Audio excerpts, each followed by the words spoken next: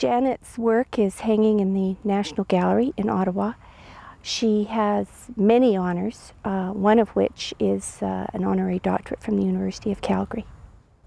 I think that painting is as important to her as air and food.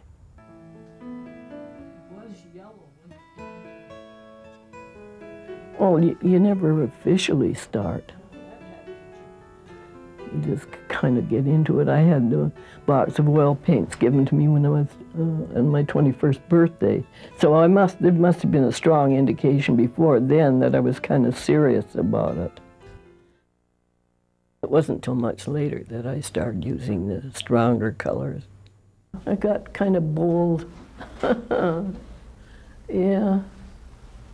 Bold in more ways than one, not only in color, but in the characters and the drawing and everything. As somebody said, John, I like your birds, but they sure couldn't fly.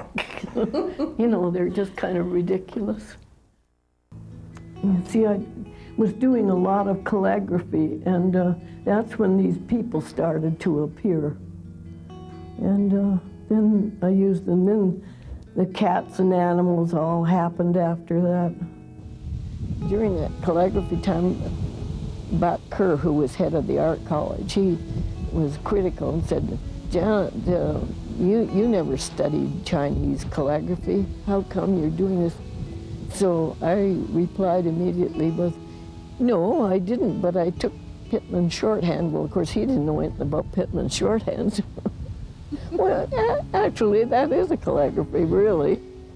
In New York, well, it was just wonderful. I did so much walking.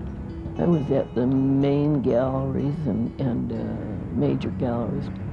And I think that's when I saw my first exhibition of Paul Klee's work. And I saw works by Chagall. And I mean, we didn't have those things here. I was really thrilled with them. It was quite an experience to see that. And I think I came back with renewed vision, I'll put it that way. Now you see the change from those early paintings, and it's been a gradual change. I didn't just jump into this sort of thing. You know, it just came about through work.